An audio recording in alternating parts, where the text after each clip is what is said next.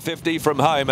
Pushing up is Myaki Mac down on the inside. Now with its ears ridden off behind them there in the turquoise colours. Fabulistic. The favourite having to come around it. Ripper Rio approaching the home turn. Parnham stoking it up. Then Cador Rose. Low flying got a great run just behind them now. It's quickly improved up, running about 4th or 5th at the 250. SCHILLER is still the leader though. SCHILLER from wins a moment. Ripper Rio taking a day to get there. It's under heavy pressure. Kicking back Myaki Mac. Myaki Mac wins a moment. SCHILLER comes again. SCHILLER, and down the outside is Almate L. Low flying, getting through late in a driving finish. Boy, there's a close go. SCHILLER. Yeah, really good race there. And Fred, SCHILLER's come back looking like I do first day of pre-season. Certainly knows he's been round. Yeah, certainly, but he pulled out plenty in the run of the line. I've given up on him with 100 to go, but to his credit, he fought on really well. I thought it was a massive performance, as we mentioned there, because the trial over the 950 was only fair to say that, and then to come out 1650 after being pressured. I know he had the light weight, but as you mentioned, really fought on with a lot of horses having a go.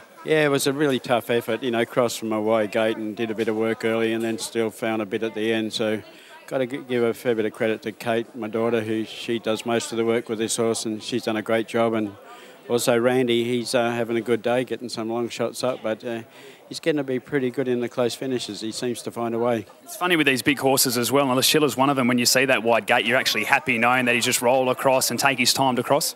Yeah, that's certainly where he's better suited. He gets in behind him, he sort of tends to fight the rider a little bit, but flying along in front and just floating along, doing it comfortably. He's got an efficient stride, and so it gives him a chance to get into the lane. Getting on a little bit now, 6-year-old, but we know normally picks up a race at Belmont. It works so far. It's the first time he's ever won first up. Are you expecting him to be able to win a few this campaign? Look, I think he's got good fresh form. I mean, he's not a strong-bodied horse. He sort of melts a little bit with training, and I think, you know, whether he can improve off that run, you don't know, but maturity would help, and he's certainly got the capabilities, but he's a nervous type of a horse, and he loses it somewhat in the longer he trains. Fred, congratulations, you and Kate, well done. Thank you very much.